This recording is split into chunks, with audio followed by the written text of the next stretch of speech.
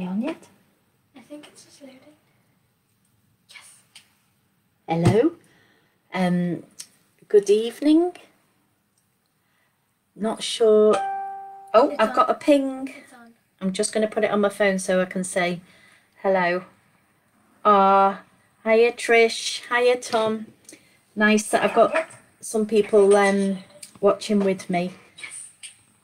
Thank you. Trish, hi. Yeah, it's great. I'll just wait a couple of minutes before getting started, just to see if anyone else is going to join us. Hiya Matt, lovely to see you. The lounge has had a bit of a tidy in preparation for this evening. Much needed. Hiya Steve, thought your reflection was great this morning. I really enjoyed it. Just want to say a big thanks to Jack and Jenny for Saturday night, because they took over right at the last second, not even minute, because I forgot that I was leading the prayer meeting. So thank you, Jack and Jenny. I'm going to make a start because I'm sure a couple more people might join in. Hi, Angelica. Oh, and Stephen Bullen, hi. And then I'm sure other people will join in as we go along. Oh, and Sheila, I've just seen you there as well, so that's great. So when I was preparing for this, I've on and off for the last, I don't know, maybe the last 6 weeks, 8 weeks, maybe longer. It's just like a little paraphrase. Where does my help come from? It comes from the Lord. And I've not been able to get away from that sort of phrase just going round. But so I just thought, right, I'll go back to Psalm 121. And I just thought, if you've got your Bible, do you want to get your Bible out? If you'd like to. And if you'd like to even read out loud with me, we could all do that at the same time.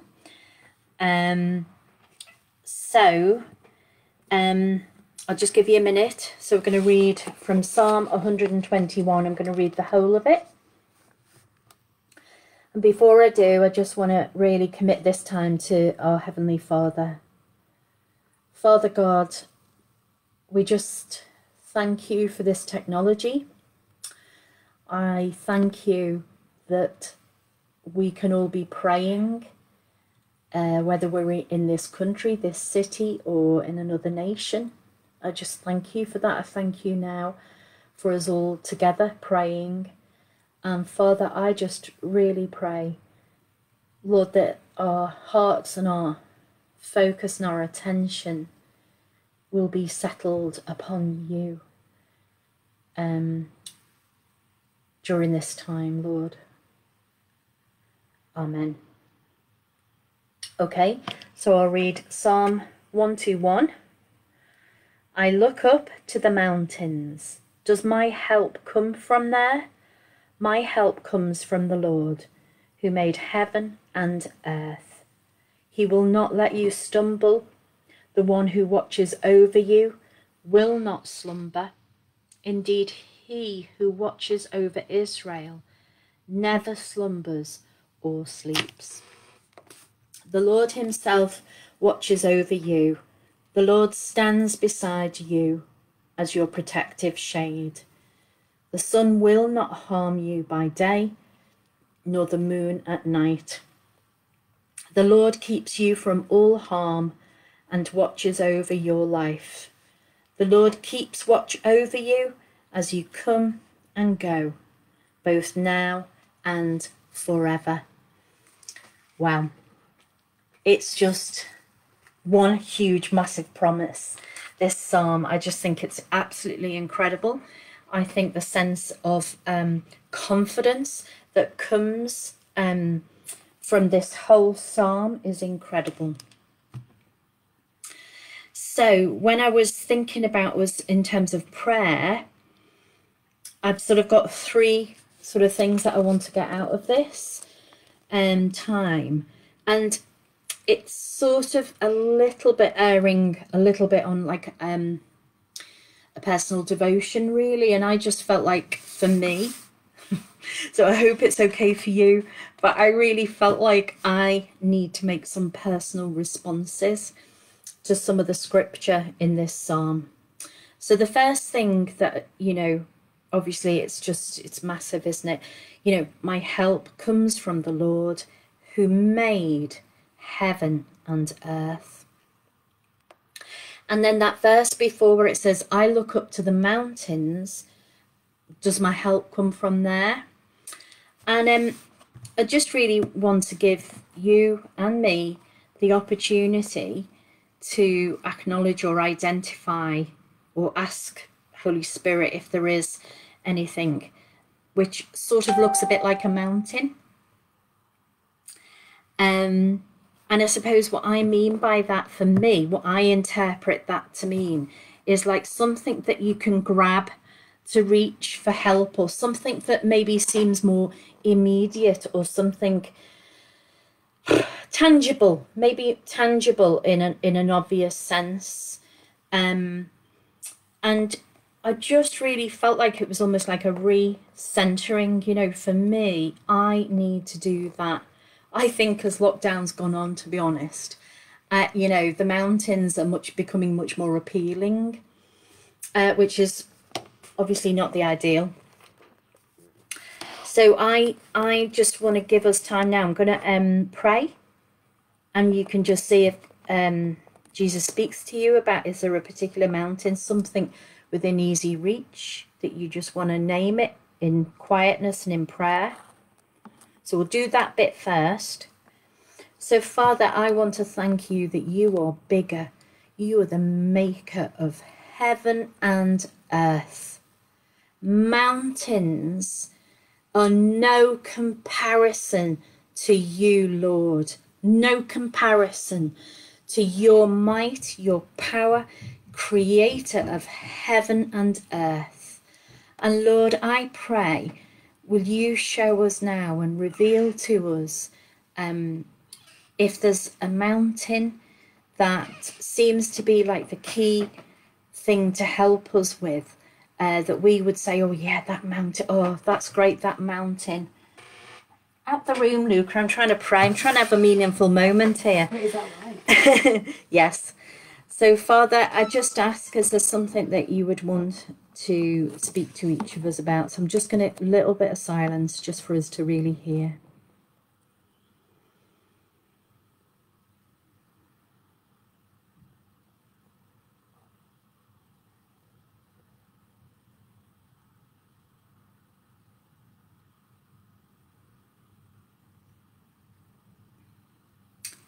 And I just now want us to declare, to reposition, you know, if you want to come alongside me and reposition by faith and confidence, my help comes from the Lord. So should we all say it together? My help comes from the Lord.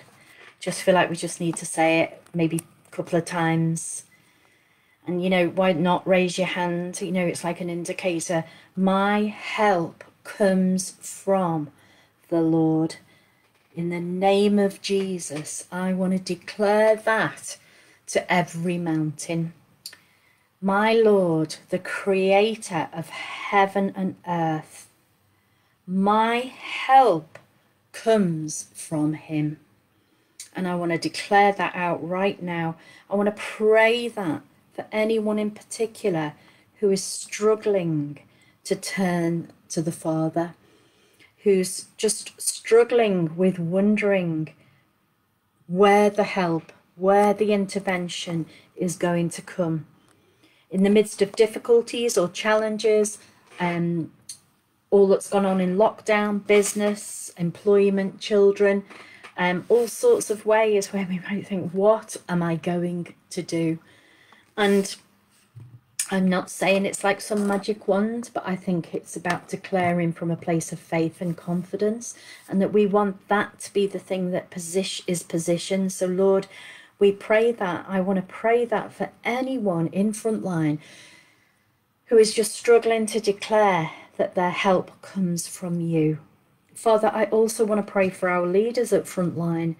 Father God, they need all your wisdom, all your help to make decisions. They're doing the best that they can in such strange circumstances. Lord, I pray that you'll really bless John, our senior pastor, Lord. I pray that you will give him wisdom. I pray, Lord, this week as he's in Greece, I pray that you will bless and minister to him as he ministers and gives out as well. And we want to pray for your help for the Greek community. We want to pray for Trisha, Malcolm, that whole community. Lord, I pray for your help, Lord. There are some beautiful mountains near there, but Lord, we want to pray specifically for your help, what it is that you're saying, not anything else but you, Lord. So amen. Let's just say it one more time. My help comes from the Lord. Amen. Amen. And then the next verse that really stood out to me was where it says, the one who watches over you never slumbers or sleeps. And I've always found that just really comforting. And for my close friends who know me, I love a good sleep. So I am really impressed that my Heavenly Father can stay awake, and that he is watching over each one of us. How fantastic. But, you know, as I was thinking about that, I just felt to pray for those who almost feel that being watched over by God is actually at the moment feels like a condemning or fearful thing, or even a sense of just hiding from talking because you're not seeing it from a place of love and utter affirmation because of what Jesus has done from a total place of love. And so I just thought we would declare part of verse 5. And it's, the Lord stands beside me as a protective shade. He's not pointing his finger, he's protecting. And so, Lord, we just want to say that again now. We want to declare that you are the Lord who stands beside me as a protective shade. Lord, I want to declare that over everybody in Frontline. Father, that you are standing close. Lord, we want to say to the lies that you are far away and distant. That is not true. You are close, you stand beside us, and you are a protective shade. Lord, I'm just reading what Tom says there. We can't do it ourselves. We're lost without you, Jesus. And praise God that you are there standing beside us like a protective shade. Thank you. So the thing that I felt that could be suffer through this struggle over this, I just really felt God wanted us to pray that for a greater blessing of intimacy and honesty and the breath of heaven upon us, and us taking a moment to literally breathe and receive from our Heavenly Father, to counteract any sense of distance or condemnation or fear. So Lord, right now, we want to declare that because of what you did, Lord Jesus, on the cross, by the power of your blood, we can run to your throne of grace and mercy. We don't just run, we can run boldly. We can just come. We can just come. all condemnation, all fear, all judgment has been torn away. It's been done with and finished, and we can come boldly to your throne. And so I declare that over our church. I declare that over our city. I declare that over people who don't know you yet, who think, is there a God? People who are asking questions, I declare that over you in the mighty name of Jesus, that you can run to Jesus. So, Father, I just really want to pray that for our city and for our church and for ourselves. I really want to declare that to myself and for each of us this evening. Then oh, Mark, lovely to see you watching in Germany. That's fantastic. And yeah, just third point. It's in the, I think it's the final, it's the final verse, verse 8 of Psalm 121. The Lord keeps watch over you as you come and go, both now and forever. I love that.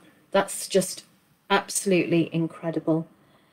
And I just felt like it would be good to reposition ourselves knowing that our Heavenly Father is watching over us as we come and go now and forever, for us to just take a moment to submit all of our activities and plans and just say, Lord, you are watching over our comings and goings. We just surrender it to you to lead us. So should we do that?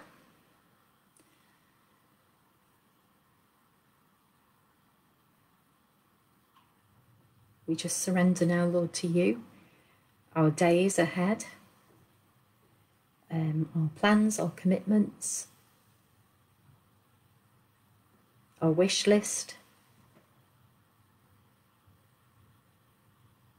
I just pray, God, now, I just want to resubmit. Just resubmit for you, Lord, as you're watching over every coming and going for each of us, Lord. I just pray, Lord, that you will lead us in our coming and going, Lord.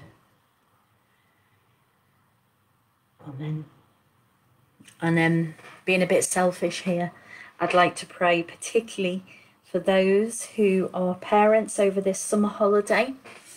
I hadn't realised just how much we've benefited from lockdown in terms of school structure, at least having study, things to do, and then just that reality's hit because mine finished over a week ago, that we haven't got our summer camps, and we're not having a holiday. So it's like, okay, Lord, that's quite a long time with still some restrictions in place. So when I was thinking about coming and going this summer, I just thought, I just want to pray for every parent, whether it's a baby, a teenager, and everything in between, or somebody that you're looking after, or having to work and manage with children, or holidays that have been cancelled, or, you know, there's such a mix over this summer holiday. It's an absolute one-off, hopefully, Lord, please. But Father, I just ask, Lord, for your grace. Lord, as you watch over each of us in our comings and goings over the summer holidays before September. Father, will you bring pockets of surprises, sense of community, friendships, play dates, moments of quiet? I just ask, Father God, will you provide where it seems impossible? And Lord, we just take confidence in knowing that you're right by our side. Amen. What time is it? I have no idea. Have I gone on too long? I have. Oh dear, sorry. Again. Great.